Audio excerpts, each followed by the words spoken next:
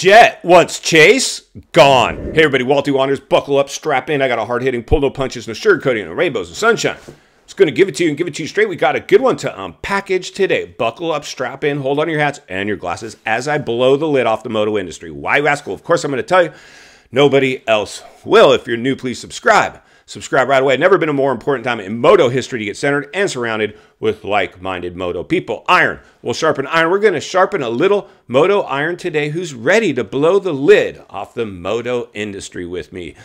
This should be a good one. I mean, hey, let's just read between the lines and look between the cracks on this one. Did you see during the television or streaming package, I should call it, because we don't get live television for our sport anymore. Something happened, different video, but I think it was JT. JT, the new track analysis on the boots on the ground out there. He's doing a good job. Keep it up, JT. Keep it up.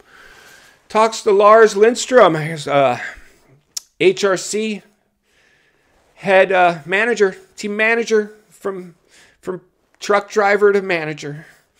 That's what can happen over at Honda, dude. They got some deep pockets over there. And we asked him, like, dude, like, this is kind of gnarly. You got Chase and Jetson, and you got Red Bull, and you got Monster sponsors for each. And there's clearly some division here. And we can see a PR team has been called in to coach these guys, what to say behind the camera. So scripted now. Back in the day, we always got to talk about back in the day, you guys. Why you ask? Well, of course, I'm going to tell you, because back in the day, the sport was firing hard on all cylinders, my brothers. Not anymore. Not anymore.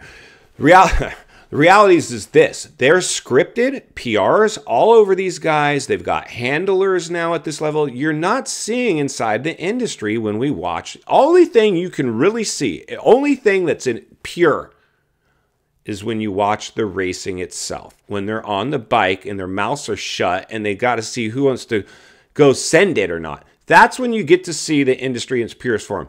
Television packages, from commentators, track analysis, to everything in between, interviews with the riders, podium speeches, everything is now scripted with PR teams involved.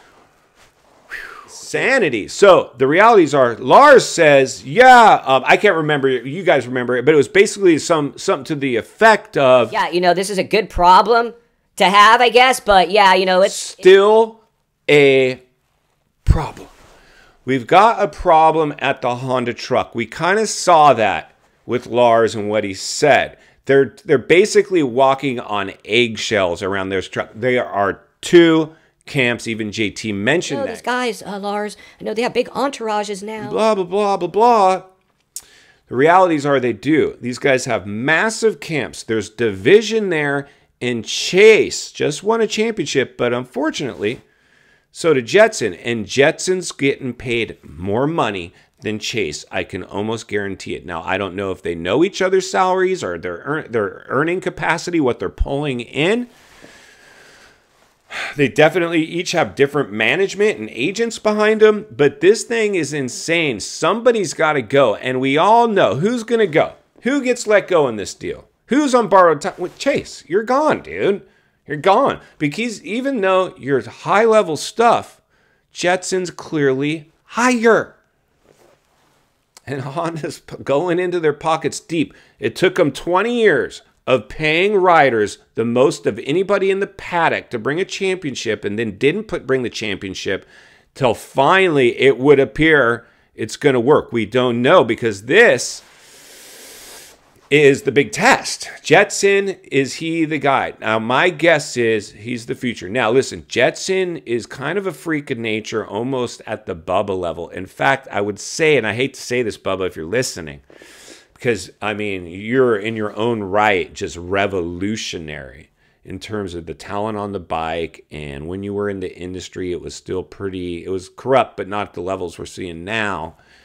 But Jetson is a freak of nature. The dude's body is just built for moto. He's light, he's agile, he's strong, he's fit. He finesses the bike. He's like a Wyndham meets Bubba, basically. Let's just say that. Almost more Wyndham-esque than Bubba, but he's got a little bit of Bubba in terms of natural talent, levels, and that, my friends, is creating division. Because listen, if you're on Chase Sexton's paid payroll, whatever it is, trainer, life coach, nutritionist, whatever he's got in his entourage, plenty of stuff, travel agents and whatever, he's employing a bunch of people. He's basically a brand, a company. Everybody in Chase's camp, You're awesome, Chase. You're the next best. You're the best thing. Oh, you're the best. You're gonna be. They're cheerleading Chase when they should be like, dude, listen, you know what? Let's just capitalize on the paydays as much as we can. It looks like this Jetson kid's probably going to smoke us, but maybe we'll get lucky and he'll pull a Tomac and get hurt. I wouldn't hold my breath on that because the dude's too fit. Tomac older, veteran. Jett not. His body will put up with that, and the way he rides, he's conserving his body. This kid could last for a long time. But this is moto. It is dangerous. A lapper gets in your way. Anything could happen. That's why now when it's too rainy out, we just pull these stars off the track. We don't want them to get hurt anymore. We're paying too much money. You need to distribute the money throughout the rest of the industry because it's about to evaporate. There's no sponsors who want to come in anymore. The privateers are dirtbagging it. They're going to get disheartened. They're going to go jump over to World Supercross and just do off-season stuff. Unless the Nationals come to their city near them, they ain't coming. You're already running on a skeleton crew. And final thoughts I come to you as a friend, as a moto guy, as somebody who wants to see you not only win on the track, off the track, understanding the waters we're swimming in now. Shark-infested Team Honda. Sharks are circling the HRC factory Honda rig as I can only imagine who somebody's been in the pits for many years before. Camps. There's camps all over the truck as it is. This is on hyperspeed now. Like there is already division at every semi-truck in the paddock in terms of personnel, mechanics, riders. Everybody's on their own little island just putting in their work. Honda has some gnarly stuff going on. Jetson probably wants to get old Sexton out of there so the mood can improve. My guess is the mood is a little tricky over there. I'm going to be here to blow the lid off it every step of the way because it's not only what we need, it's in fact what we deserve. If you appreciate the content, I want to humbly ask you to give the video a like, subscribe to the channel, leave a comment below. I'd love to hear from you. If you enjoyed this video, I think you're going to love the next video on your screen, and there's an easy subscribe icon for your convenience. As always, thank you for your time. Don't go over the bars today. I'll see you on the next video.